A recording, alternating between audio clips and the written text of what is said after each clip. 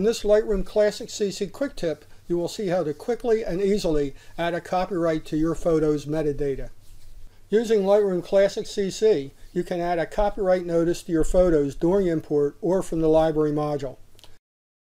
Click on the Metadata tab, then choose Edit Metadata Presets. Scroll down to the IPTC Copyright section. Fill in your copyright info on the copyright line. The typical format is the copyright symbol, the year, and your name. On a Mac, you can create the copyright symbol by holding down the Option key and typing the letter G.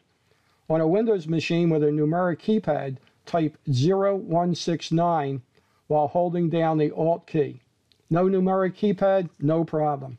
Use the character map found in the Windows accessory folder in the Start Menu's program list.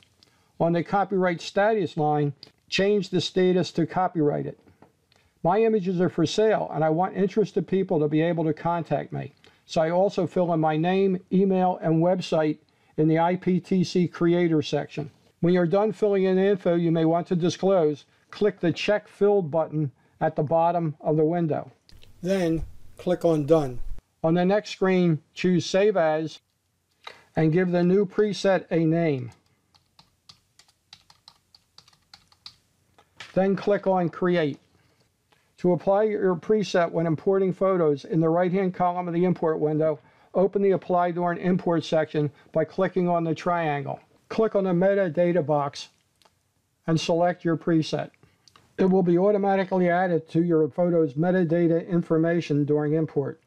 To add your copyright to photos you have already imported, first select them in the library module. Open the Metadata panel, if it is not already open, by clicking on the triangle on the right of the Metadata panel bar. Then click on the double triangles at the right of the preset bar. Click on the copyright preset that you created. In the pop-up window, click on All Selected. That's it, quick and easy.